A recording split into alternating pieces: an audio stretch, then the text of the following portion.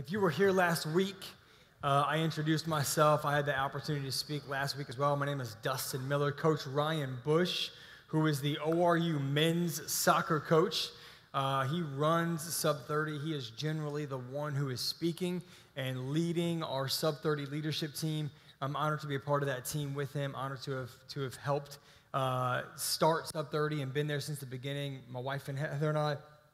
And we have loved being a part of just helping young people. And Coach Bush, they actually have a soccer game tonight at ORU at 7 p.m. So we are cheering for them in our hearts. Appreciate you guys that came out. I know that a lot of our leadership team is there at that game cheering them on, and so we will do that from here. But if you were here last week, I started a two-part message on identity, and so I'm going to kind of pick up from where I left off last week. I'll go through it a little bit. For those of you who weren't here, I'll go through the notes. But let me pray real quick, and then we'll get started. Father God, we praise you. Thank you for tonight.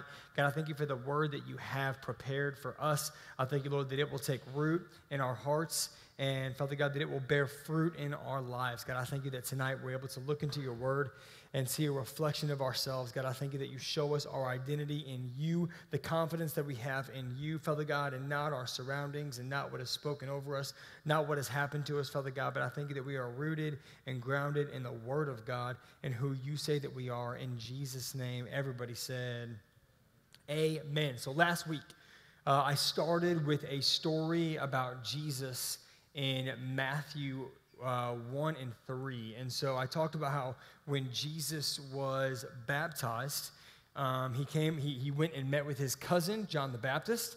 And John the Baptist was performing the baptism of repentance. Jesus was perfect. He never sinned. He never needed to repent of anything, but he did it anyways to relate to his people, to show why he came to the earth, to show that he was going to be the repentance of our sin and pay the price for all of us. It was a picture of him dying and then coming back to life, just like we just sang. And so Jesus goes to John the Baptist, and he's like, hey, I want to be baptized. John the Baptist is like, man, I'm not worthy to baptize you.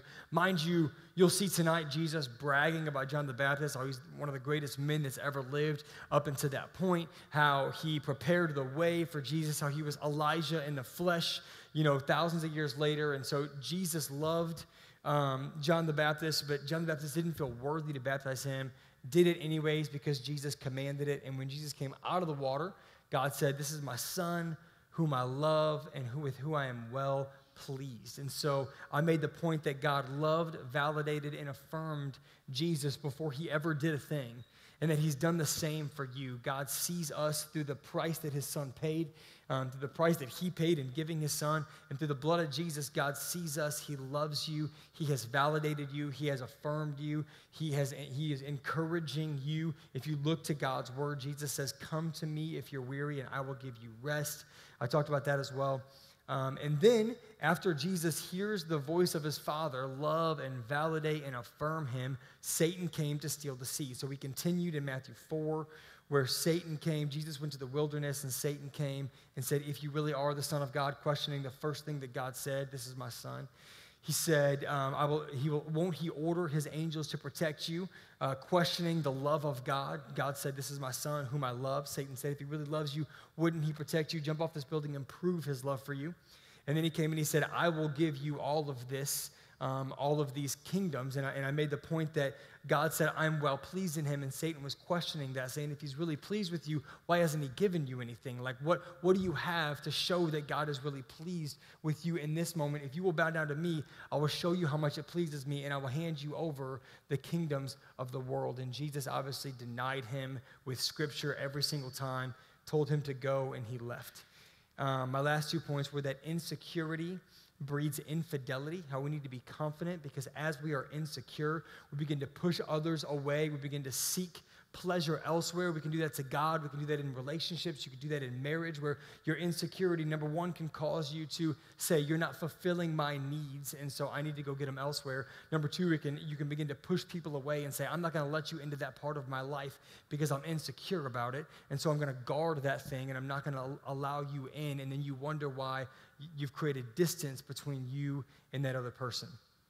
And then I said that confidence breeds covenant. Had Jesus been insecure in who he was, he may have not been faithful to God in that moment. But because he was confident, it showed the covenant that he had with his Father and the importance of that covenant.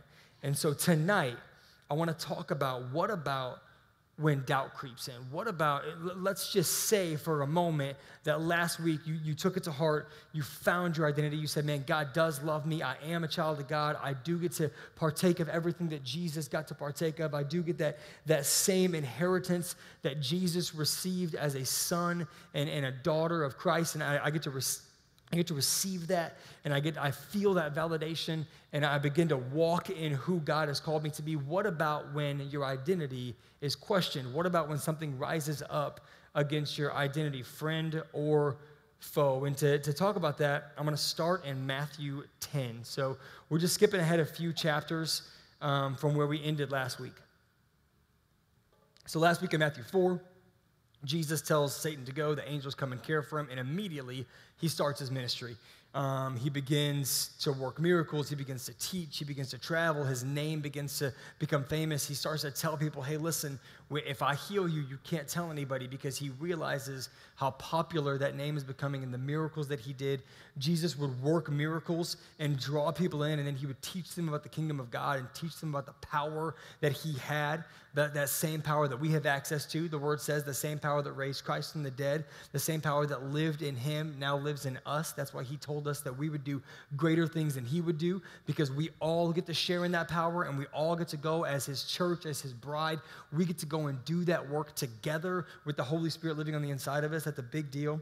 So in Matthew 10, Jesus is finally beginning to duplicate himself. He's finally beginning to step into why God placed him on the earth. Obviously, he knows that he's going to pay a price. He knows that he is going to pay the price for our sin and give us and allow us to be rightful heirs to the throne. And he's going to go to the Father and plead on our behalf at his right hand. But first, he has to duplicate himself and allow his disciples to begin to do his work on the earth so that the message can spread. And that's what he does in Matthew 10. This is Jesus having done miracles, having taught others about the kingdom. He's saying, okay, now I get to duplicate myself, and now is where I become a leader and where I begin to send people out to do the work. This is where Jesus really, honestly, this is where the ministry really begins. It says Jesus sent out. Well, in the beginning, it says, Jesus called his 12 disciples together and gave them authority to cast out evil spirits and to heal every kind of disease and illness. And here are the names. It goes to the 12 disciples.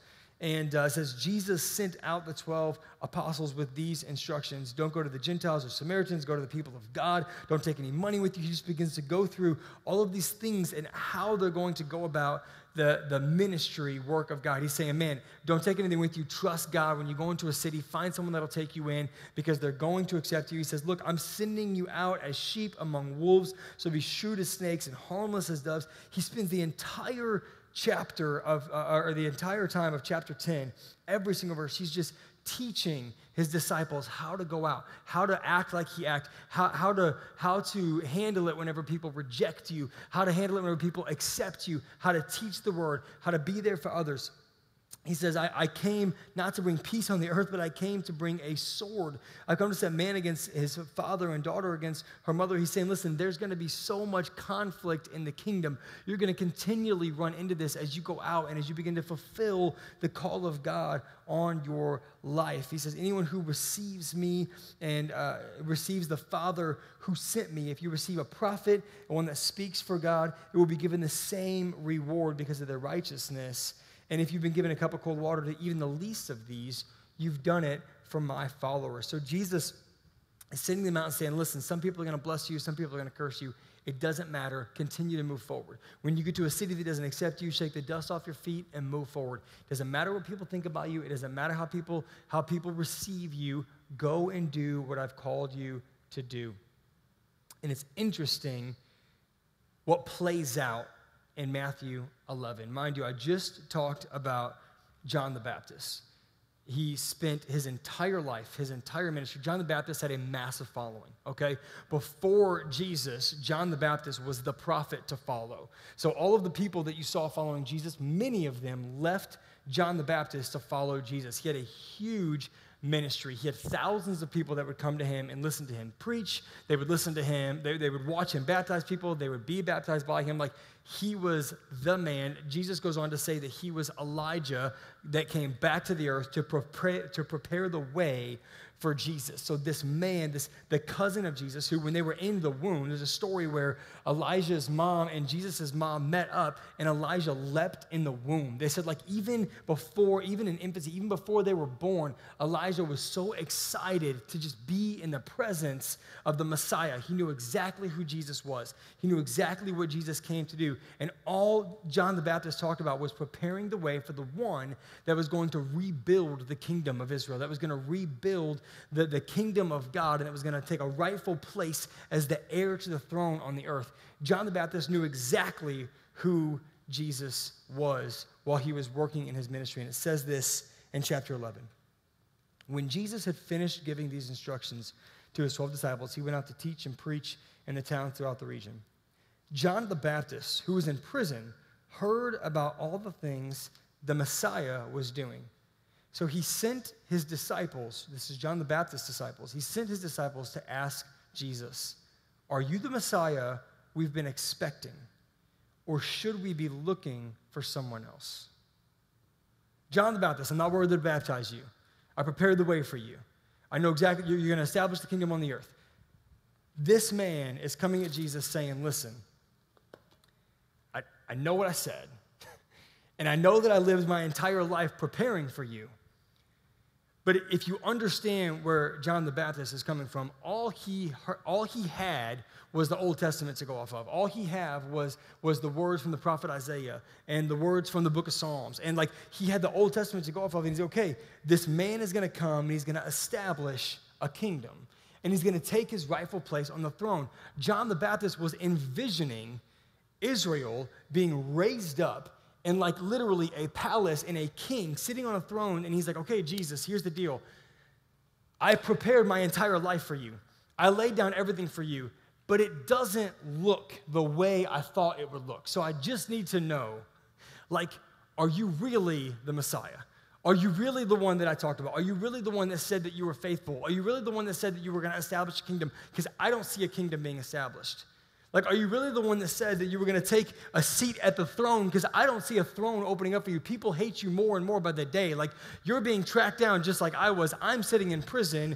You're running town to town. Like, Jesus would avoid where John was because he didn't want to be captured as well. Like, John knew that he was ducking and covering, and he's like, Jesus, this doesn't look the way I thought it was going to look. So are you really who you said you were? Has anyone ever been there in their relationship with God where it's like, okay, God, I know who you are, and I do believe in you, but I just need to know, like, is this you? Like, is this legitimate? Like, are you really a God who's always faithful? Because I don't see you being faithful in this moment. Are you really a God who always causes me to triumph? Because I don't feel like this is triumph in my life right now. Like, are you really the God that all good things come from above? Because it doesn't feel like anything good is happening in my life right now. Has anybody ever been there, or is it just me?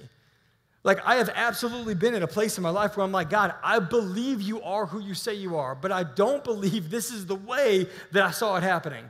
So what in the world? Like, how am I supposed to move forward when my situation looks the way that it looks right now? Are you going to be faithful? Are you really who you said you were? Because I don't see it. Is your identity, is your faith in God strong enough to bear those times? Is your strength in God strong enough? Is your foundation strong enough to say, God, even when I don't see it, even when it doesn't look the way that I thought it was going to look, even when you don't work the way I thought you were going to work, and it doesn't happen in the time that I thought it was going to happen, I'm still going to trust you. I'm not going to doubt you like John the Baptist did. And I love how Jesus responds in verse 4. Jesus told them, go back and tell John, tell him what you have heard and seen. The blind see, the lame walk, those with leprosy are cured, the deaf hear, the dead are raised to life, the good news is being preached to the poor. And he added, God blesses those who do not fall away because of me. Jesus is telling John, John, look at my fruit. I understand that a temple is not being built and a throne is not being overturned, and you don't see me sitting in a place of hierarchy, and you don't see the government changing and leaning my way, and you don't see me taking charge over the people, but you know what is happening? People's lives are being changed. Like people are being raised from the dead. The deaf hear, the blind see.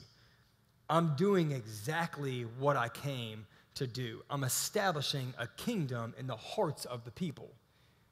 I am changing the lives of the people around me because I don't care about the government and I don't care about being in charge. I care about changing the hearts of the people of God. I want to touch their heart. I don't want to touch their pockets. I don't want to touch their rule. I'm not trying to touch their kingdom. I'm trying to establish a kingdom that you can't see. I am working things under the surface that you are not able to recognize right now. But will you just be faithful? Will you not walk away because of me? Will you not fall away because of the way that I do what I'm doing? God's ways are higher than our ways. His thoughts are higher than our thoughts. Do you have the faith to say, God, I don't see it, but I trust you? Hebrews 11:1 says this, now faith is the substance of things hoped for and the evidence of things not seen. It's the evidence of things that you cannot see. Faith is literally the absence of sense. Like I can't see it, I can't touch it, I can't taste it, I can't feel it, but I know that I know that I know. Like I know that God is faithful despite my circumstances. I know that God will come through. I know that only good things come from above. I know that God is a rewarder of those who diligently seek him. And as long as I stay diligent, he is going to reward me. I know that if I will plant seed, I understand that my God works in seed time and harvest. Like I understand there's going to be some time to my harvest. I understand that I'm going to have to go through a season of allowing things to be cut off of me and allowing myself to be pruned. I see how God works in his word, and I understand that it may not always happen on my time, and our faith connects us to God. Our faith is what keeps us tethered to that, to exactly what we need. It's like Wi-Fi. You can't see it, but it connects me to what I need. We have horrible Wi-Fi at my office, and for whatever reason, I think it's like an anti-MacBook thing, because I'm a Mac guy. Everyone knows are PC people. For whatever reason, anytime anyone connects to the Wi-Fi, it kicks my computer off. I can't work if my computer won't connect to the Wi-Fi. I can't see it. I don't know why it doesn't work. I don't know why my computer's the first one to not be connected to it. All I know is I want to throw my computer across the room every time it happens because I don't know how to fix it. I can't just plug it in. I can't see it. All I know is if I don't have those bars, I can't connect to what I need to connect to get the job done. That's what our faith does for God. It connects us to the source. It connects us to what we need to be connected to. I have a story to kind of visual. I'm a very visual person. My dad and I, God bless his soul, I love him so much. He has a bad leg right now. He's got he's actually about to have surgery on his brain to relieve the pressure, to relieve the nerve damage that's going on in his body. But right now, he has some symptoms that cause his leg to feel like concrete. Like he literally can barely walk. He can barely move his leg. If you ever see me walking with the guy that's scooting through church, that's my dad. He's amazing. Most incredible dude you'll ever meet in your life. But he's got this deal going on right now. So we go to Lowe's. He's like, hey, I need to get some mulch. Will you go with me? Can I take your truck? And then, you can load it all and then unload it all, and then I'll just pay for it. And I'm like, yeah, let's do it. So we hop in my truck. We go over to Lowe's. Anybody ever been to Lowe's lawn and garden section? Okay. Anybody ever been in Oklahoma in the past 3 months? Okay. It is hot as Hades, unreal. So we get to Lowe's. I'm like, Dad, you stay here, you pay. I will go, I will load up the mulch, and I'll come back, and we'll be good to go. I'm getting the black mulch, just pay for it. So I get back there, didn't realize the mistake I made. There are two types of black mulch. I'm like, I'm just going to get the cheap one, okay?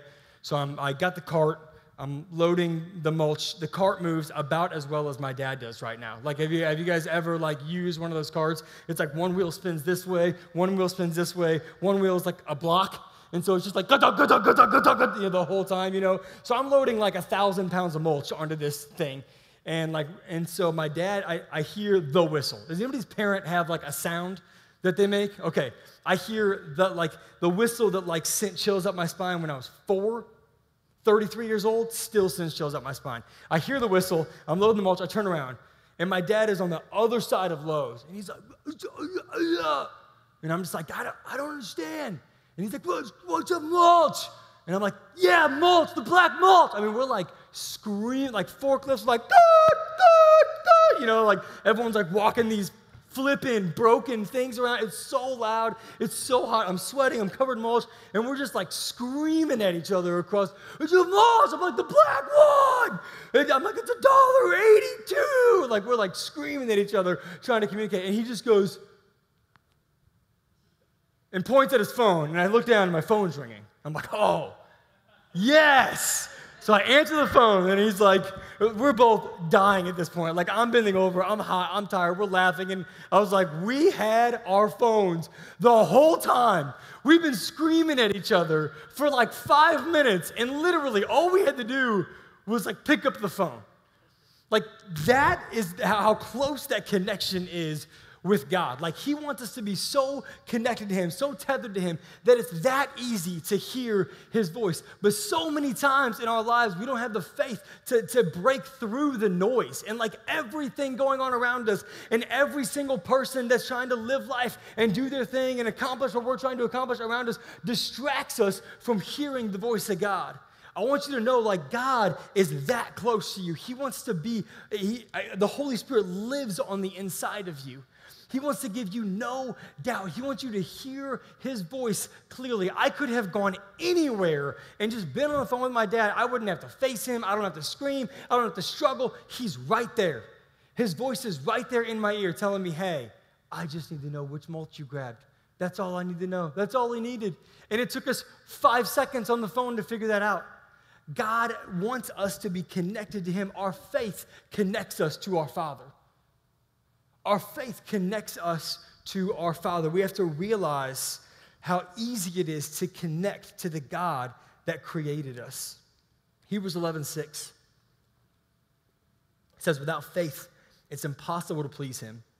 For he who comes to God must believe that he is, and that he is a rewarder of those who diligently seek him. I'm going to read that again. Without faith, it's impossible to please God. For he who comes to God must believe that he is God, and that he is a rewarder of those who diligently seek him. As we diligently seek God, he rewards our lives, and it doesn't always look the way that we think it's going to look. He rewards our lives with the gift of salvation. He rewards our lives allowing us access to the kingdom of God. He rewards our lives with health, with peace of mind, with not having to deal with the things that the world deals with not having to go through things the way that the world goes through. I don't have to scream across the parking lot to get what I need. I don't have to have the latest thing or take the latest medicine. Like, I can access my God. I can cast my cares on him, and he allows me the opportunity to experience peace that passes understanding. Faith produces salvation, and salvation produces sonship. Faith produces our salvation, right? As we come to God, we have to believe that he is. We have to have the faith in him, and we are saved. But salvation produces sonship. We're not just saved to go to heaven. We don't just believe in Jesus so that we can spend eternity in heaven. That's easy. That's the grand prize. That's a done deal. We serve God. We love God. Salvation is produced in us as we become sons of him, as we realize our sonship, as we realize our place in the kingdom, as we realize how much God loves and cares for us and how much he has given us and how much he has sacrificed for us. There is a process of salvation. We talk about this all the time in Sub 30. You'll hear Coach Bush talk about it. We will do a series on this every single year. The process of salvation is this: justification, sanctification, and glorification. Justification is a done deal. We are justified in Christ. It's the sanctification that hurts, right? That's the part, that's that moment where it's like, hey, Jesus, I thought I saw who you were. I thought I knew who you were, but I'm not feeling it. I'm not seeing it. It's not happening on my time. It's not happening how I saw it happening. We think that sanctification means chosen, but it doesn't. It means set apart. Sanctification in the word is set apart, separated, purified, and cutting away. That same word was used for wheat, grapes, precious metals, stones, gems, and trees. And the way it was used in these processes was crushing wheat, pressing grapes, refining a refining fire for precious metals, and a cutting away of stones, gems, and trees, a pruning back of trees. To be sanctified is to be crushed and pressed and refined and cut away and pruned, and that is a good process. It brings life, it brings beauty, it brings it creates in us what God has put on the inside of us. It allows us to become that. It allows us to begin to live those things out. The famous saying about David, Michelangelo said, I saw a stone, but when I looked at the stone, I saw David. I just had to cut away everything that didn't look like him. God is beginning a process in you to cut away everything that doesn't look like the man or woman of God that he sees in his heart.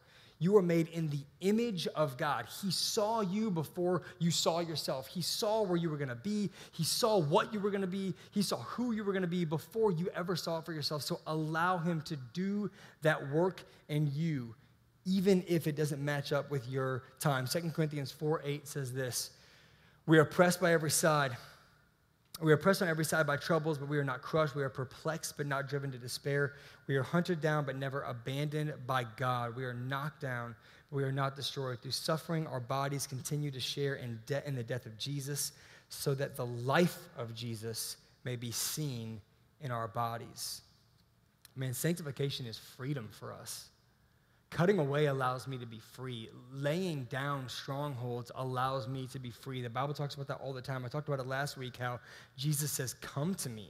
Lay those things down. Give that to me. Man, I'm free from anxiety and depression. I am free from trying to measure up. I'm free from seeking approval. I'm free from trying to be everything that the world says that I should be, everything that my parents said that I should be, everything that my teacher said that I couldn't be. Like, I am free of all of that. I'm free from what he said about me, what she said about me. I can lay that down at the foot of the cross and say, God, I am free in you. Where the Spirit of the Lord is, there is freedom. People see the Word of God and they see it as captivity. Like, oh, you have all these rules and regulations and things you have to do.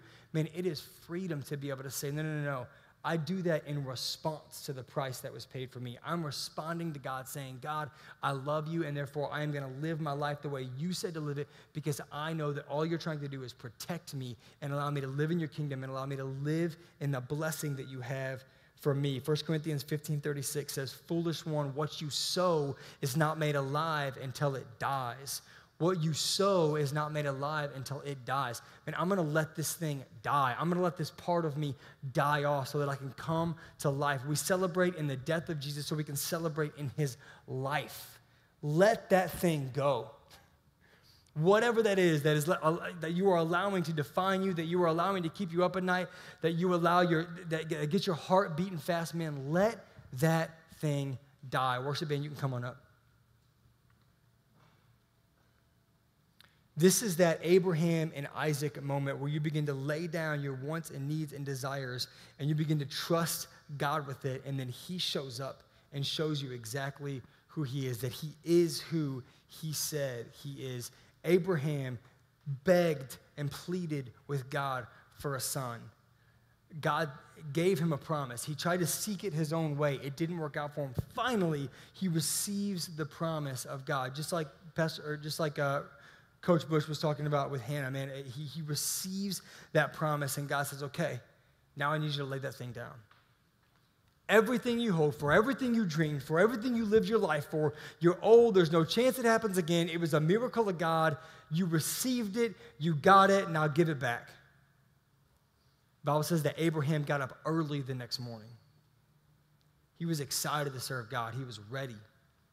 No matter how he felt in his heart, he said, listen, it doesn't matter if it looks the way I wanted it to look, if it's in my timing, if it's how I thought it was going to go down, I'm just going to be obedient. I'm going to lay this thing down.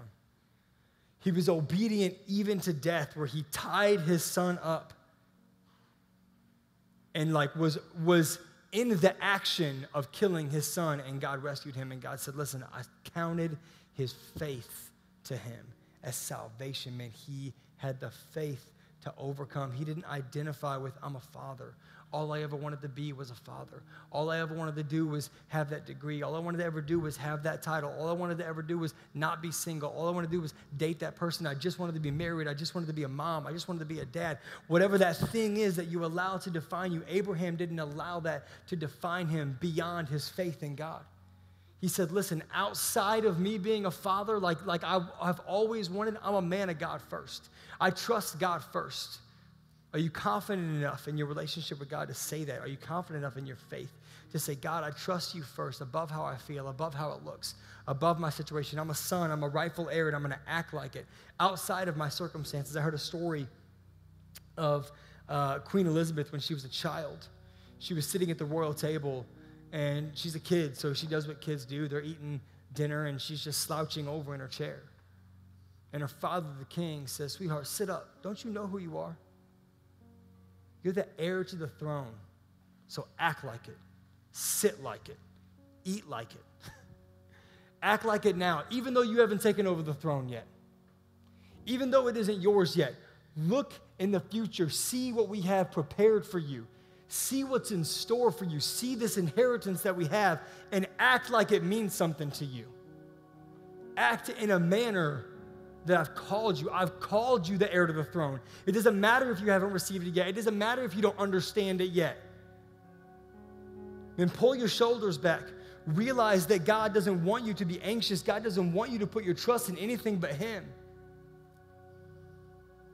James 1, 2 through 6. I'm closing with these two passages right here. It says, dear brothers and sisters, when troubles of any kind come your way, consider it an opportunity for great joy, for you know that when your faith is tested, your endurance has a chance to grow, so let it grow. I love that James starts off his letter like this. He's saying, listen, I know it's not easy. I understand that trouble's going to come your way, and it's going to be hard, and people are going to hate you, and people are going to talk bad about you, and people are going to hurt you. But man, see it as an opportunity. Let your endurance grow. For when your endurance is developed, you'll be perfect and complete, needing nothing. I don't need you to confirm my decision. I don't need you to tell me that I'm good enough.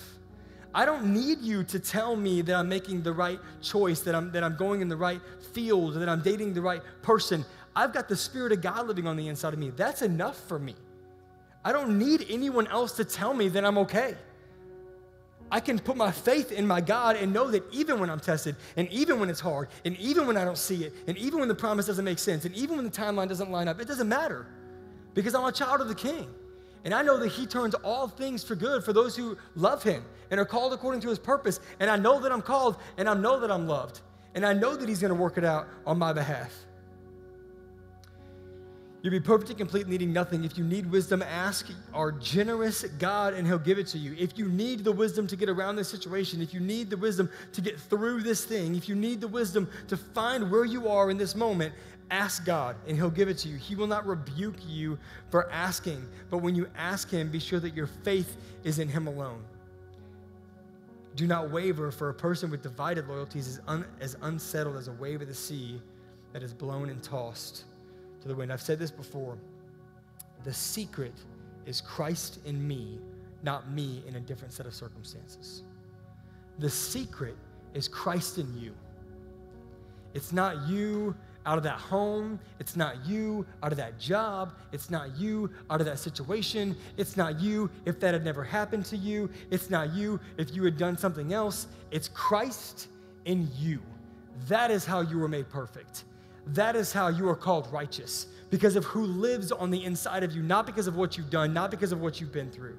It's Christ in you. True faith is about the promise, is not about the promise, it's about the promise giver. I just want Jesus. He is enough. Everything comes with Him. I seek Him first, and above all else, everything else is added to me. I seek His kingdom. I seek the favor of God first. If Jesus is enough, whatever you're facing doesn't matter. Remember last week, who cares who's against you? And I'll finish with this. I know I'm going long. I'll finish with this. It's very easy to feel isolated as a follower of Jesus. Because even in our circles, even in our core, we begin to feel resentment towards ourselves. We begin to see people acting in a way that we maybe don't want to be associated with, and then we begin to pull ourselves away, or maybe we do something that we feel like we shouldn't have done, and so we separate ourselves, and we begin to feel secluded. It's very easy to feel that way as you pursue the heart of God.